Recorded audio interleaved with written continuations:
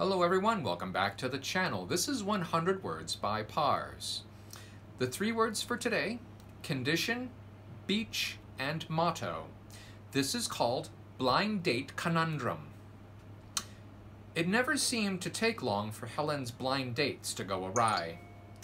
Maybe it was her small talk. Do you shampoo, rinse, condition? Or are you a fool who follows the shampoo, rinse, shampoo paradigm? Or her curiosity. When you say your motto is life's a beach, do you mean the sandy area or the tree?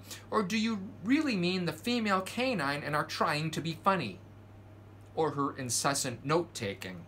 Slow down, I know you think you're saying something interesting and I want to catch it all. Maybe I should take a shorthand course. No idea why those dates might go awry. Anyways, I hope, oops, that's my primary light source. I hope you enjoyed the story. If you did, please like, share, and subscribe, and absolutely come back tomorrow for another 100-word story by Parz.